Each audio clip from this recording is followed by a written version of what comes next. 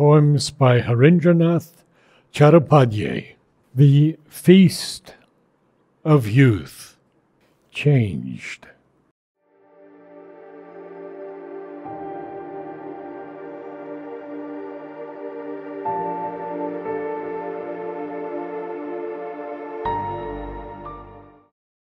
I have strangled my yearnings and buried them deep in the flowering sod.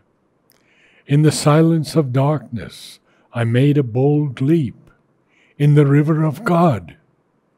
I have scorned all the joys and the pleasures of earth, and its color and song, and forgot even the mother that shaped me to birth and built me so strong. I have put out the lamp of my love and desire, for their light is not real.